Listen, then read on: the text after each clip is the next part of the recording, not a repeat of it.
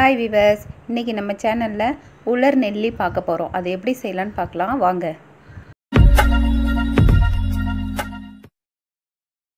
சேனலுக்கு புதுசாக வந்திருக்கிறவங்க சப்ஸ்கிரைப் பண்ணிடுங்க, பெல் பட்டனை கிளிக் பண்ணுங்கள், லைக் பண்ணுங்கள், கமெண்ட் பண்ணுங்கள், அப்படியே ஷேர் பண்ணுங்கள். வாங்க அந்த நெல்லிக்காயை எப்படி பாடம் பண்ணுறதுன்னு காட்டுறேன். இப்போது நான் ஒரு 20-25 நெல்லிக்காய் வாங்கியிருக்கேன். நல்லா பழுத்து இருக்குது பாருங்கள், பெருசாக இருக்குது பாருங்கள். இதை நம்ம கழுவிட்டு குக்கரில் போட்டு 3 விசில் வச்சு நல்லா வேக வைக்கணும். போட்டு ஒரு டம்ளர் 1.5 டம்ளர் தண்ணி வச்சு நம்ம அடுப்பில் வச்சிடலாம். அது ஒரு பக்கம் இருக்கட்டும். இப்போ அடுப்பில் பாத்திரத்தை வச்சு 1/4 கிலோ சர்க்கரை போடுறேன். போட்டு 1/4 கிலோ வெல்லம் போட்டுக்கிறேன். அதாவது சர்க்கரையில் மட்டும் பண்ணலாம், ஆனால் எனக்கு சர்க்கரை உடம்புக்கு நல்லது இல்லை, அதனால் நான் வெல்லமும் கலந்துக்கிறேன்.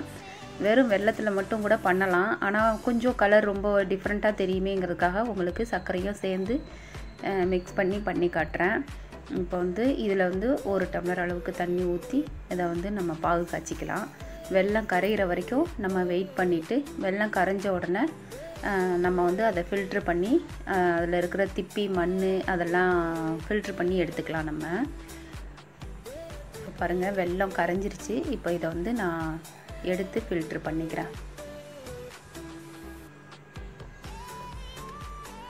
அதில் அடியில் பார்த்திங்கன்னா மண் திப்பி இதெல்லாம் வருங்க, அதுக்காக நம்ம ஃபில்ட்ரு பண்ணிப்போம். இதுக்குன்னு இல்லை, பொதுவாக நீங்கள் எது பண்ணாலும் வெல்லத்தில் பண்ணுறீங்க அப்படின்னா இதை மாதிரி ஃபஸ்ட்டு வெல்லம் கரைஞ்ச உடனே ஃபில்ட்ரு பண்ணி எடுத்துக்கோங்க. அதுதான் நல்லது. இந்த மண் கல்லெல்லாம் வாயில் அம்பிடாமல் இருக்கும். இப்போ திருப்பி அதே வானல்லையே நம்ம ஃபில்ட்ரு பண்ண அந்த சர்க்கரை தண்ணியை அதில் நம்ம சேர்த்துக்கலாம்.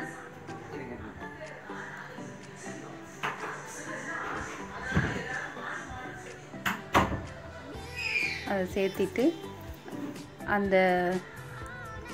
இது நல்லா கொதிக்கட்டும். அது வரைக்கும் நம்ம குக்கரை பார்க்கலாம். குக்கருக்கு 3 விசில் அடிச்சிருச்சு. இப்போ இதை ஓப்பன் பண்ணி காட்டுறேன். இப்போ பாருங்கள், நல்லா வெந்துருச்சு. அப்படியே அந்த நெல்லிக்காய் தாமரை இதழ் மாதிரி விரிஞ்சு வந்திருக்கும் பாருங்கள். எடுத்து காட்டுறேன் நான்.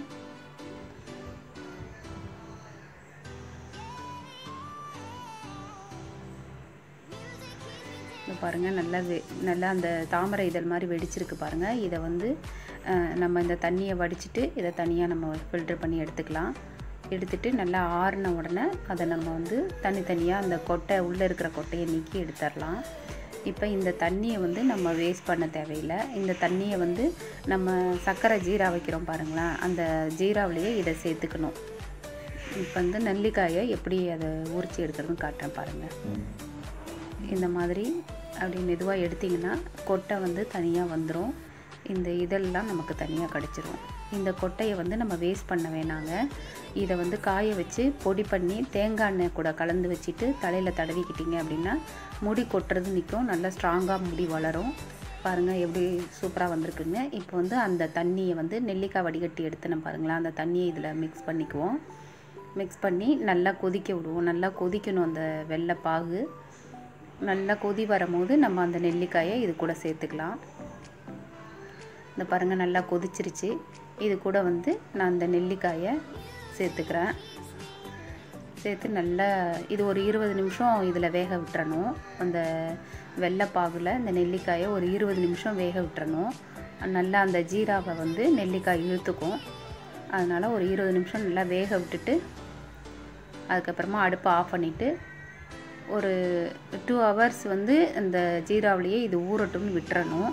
அதுக்கப்புறம் அதை ஃபில்ட்ரு பண்ணி எடுத்து ஒரு 2 டேஸ் 3 டேஸ் நீங்கள் வெயிலில் வேணாலும் காய வச்சுக்கலாம், இல்லை நிழலில் காய வச்சாலும் காய வச்சுக்கலாம். அந்த பாருங்கள், 3 நாளைக்கு அப்புறம் எப்படி இருக்குங்கிற காட்டுறேன். அதை 2 ஸ்பூன் சர்க்கரை எடுத்து அதை மிக்சியில் பொடி பண்ணி எடுத்து அதில் இந்த நெல்லிக்காயை, ட்ரையான நெல்லிக்காயை அந்த சர்க்கரை பொடியில் இது பண்ணி டிப் பண்ணி எடுத்துட்றேன்.